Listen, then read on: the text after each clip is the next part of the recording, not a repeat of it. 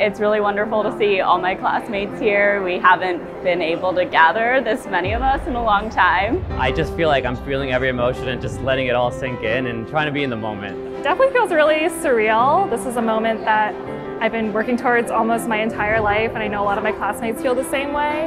I took 6 years off between undergrad and medical school, but I am finally where I'm supposed to be, and I just couldn't be happier. It feels like a culmination but a beginning at the same time, and that's important to me and it feels special. Feinberg really acknowledges the importance of longitudinal mentorship through programs like the Educational Centered Medical Home, where you have the same preceptor for 4 continuous years. I can't believe it's been 4 years since we were M1s, and now we're done with medical school and going on to the next step of our careers and training.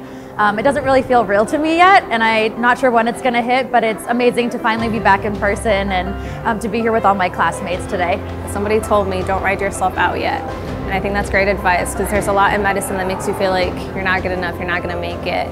But you're not going to know unless you try, and it's very silly to give up before you even try. So I encourage you to ask yourselves, how will your experience during this pandemic help define who you are? Go forward and allow this crisis, this disruption, to inspire you to choose wisely and make a positive difference in the world. Congratulations.